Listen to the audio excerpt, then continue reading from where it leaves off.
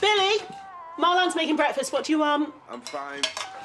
Oh, come on, you've got to have something. It's no trouble. So the honeymoon period, how's that working out? I'll be honest, not quite as I'd envisaged. You know, our first night together as a married couple and we spend it talking about your bro. Believe me, this is... it's just the start. He's going to sort his own breakfast out, apparently, when he finally gets out of bed. Can you blame him? Probably didn't get too many lions in prison. You know, we had such an early night last night. I don't even remember him coming in. Well, he can help me move more of my stuff later on. Maybe you should start paying him pocket money. What? Well, he's going to be strapped. He needs a job if he's going to stick around. Well, he is, and I'm sure he's not going to have any problems finding work. I bet Aaron's uncle can't wait to offer him a job. There are other jobs. Besides, he has to stick around as a condition of his probation. And we want him here, hey? Totally. See? I've got my son back.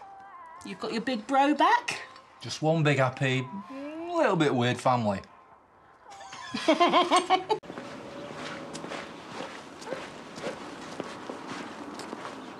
You look like the kid Santa forgot. No, Santa brought me a brother. Hopefully we kept the receipt. Ooh, Happy New Year. It's all moved in now. Mum and Marlon have only 5 minutes to be happy.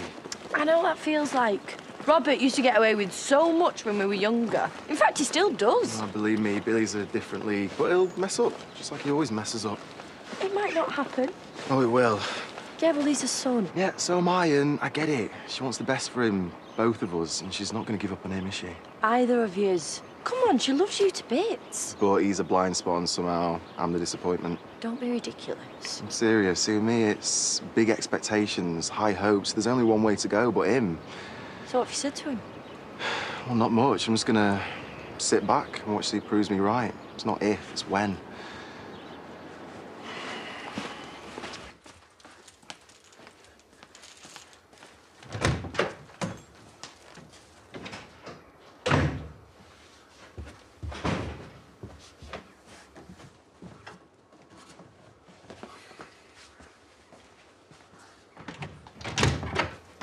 He's alive. Hey, I forgot.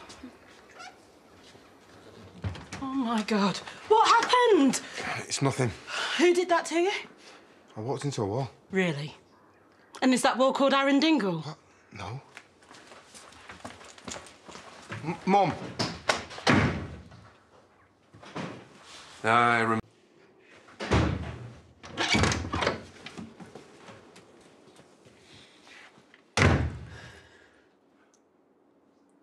You know he's got to drop the charges. He's dropping nothing. Mum. Listen to me, whatever happened... Robert attacked him for no reason.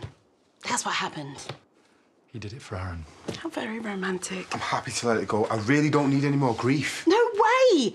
He needs to pay for what he's done. There is a massive problem with him and Aaron. You drop the charges, that might go a long way to fixing things. Would you even be asking this if he wasn't your family? But he is. If he's going to be living here, he needs to make friends, and you don't do that by getting somebody locked up. You're making it sound like it's Billy's fault. He's the victim in all this. I'm just saying... Mum, and he was beaten up.